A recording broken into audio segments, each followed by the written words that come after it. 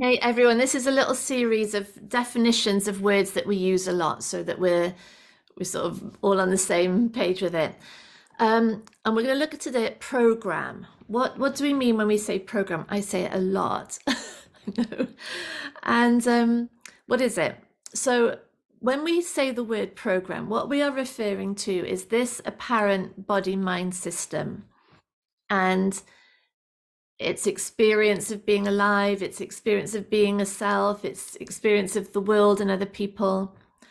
And we are considering that the entirety of that experience is coming from a program either of genetic inheritance or of conditioning from conception, which has subconsciously, with no one doing this, no entity in the middle of the mind body system deciding what gets believed or not, just an automatic process in which beliefs are acquired, learning is acquired, meaning is acquired, reactions are acquired, um,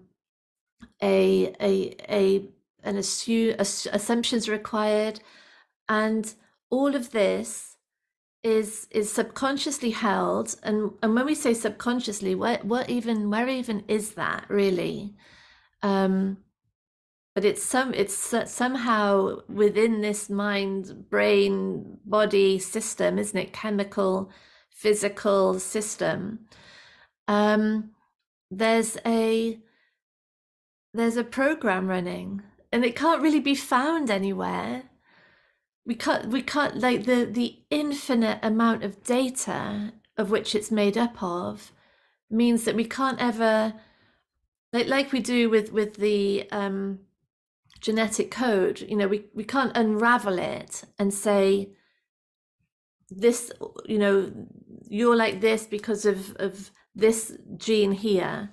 No, it's infinite amounts of data held subconsciously that are dictating the way all experience appears. It's amazing, isn't it? And it seems to me that the recognition of that and the recognition that that is itself, the entirety of that is held in perception. So even the way that we're talking about conditioning is a product of conditioning, isn't it? So it's sort of it's never ending really. But the recognition of it as an apparent reality, an apparent experience, an apparent mind body here, um, allows for us to have this conversation without spiritual bypass, because it allows us to do two things. It allows us to recognize that none of it exists, none of it, without the infinite and absolute that makes it possible, the aliveness, the consciousness, the beingness, the intelligence, indivisible, no boundaries, and yet it's that which allows for any experience of being to take place.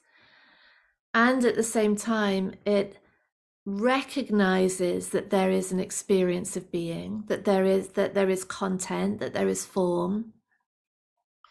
It recognizes the elements that go into forming that experience. So we are not denying childhood and trauma and the things that shape, the things that create our insecurities, our shames, our needs, our fears. And we're saying all of that is a program being played out in the mind body, that is experienced as an apparent reality, and of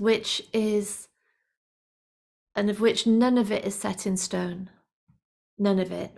All of it is transient. All of it is ultimately available for dissolution, really, because it's acquired. It's sort of it's held as a temporary structure, but there is no permanence to it. There is actually no truth to it. And each shift of recognition within the system of what's true allows for elements of that program to fall away, because they're just not supported anymore. They can't exist without a foundational belief.